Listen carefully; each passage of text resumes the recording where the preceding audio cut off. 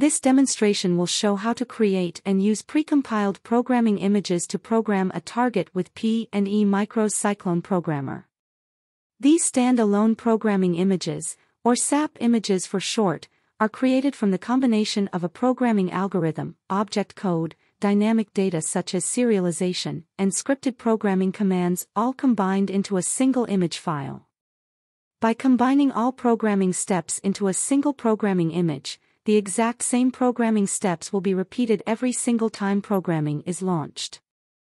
Once created, all that is needed to start programming is to load the SAP image onto a Cyclone. An operator, or automation software, can easily launch programming without the need to understand any of the complexities of the data stored in the image.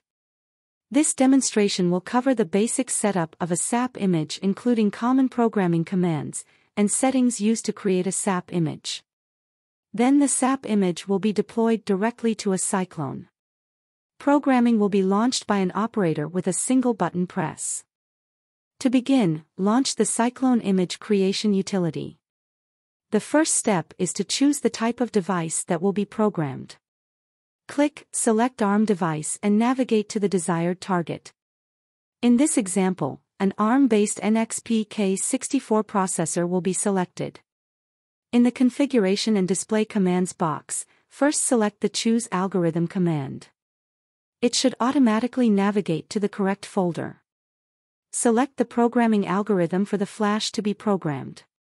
In this case, the algorithm selected will program the device's internal flash. All of the allowed programming commands will appear in the box on the left. Choose QO command and select the object data to be programmed.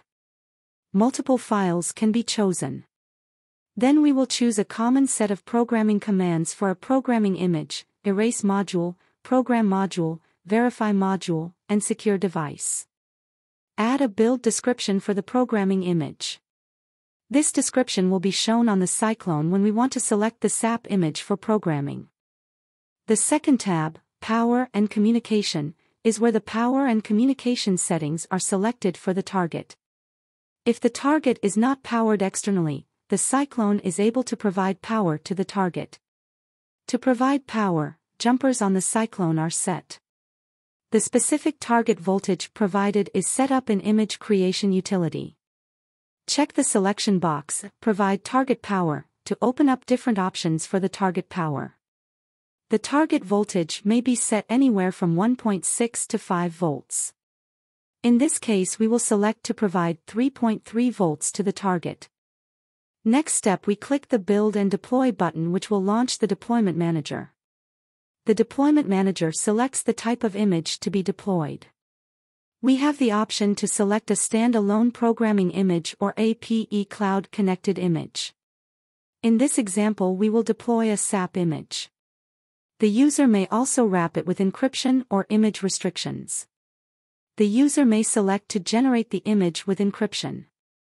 Since this SAP image will be loaded directly onto the Cyclone, it will be set to No Image Encryption.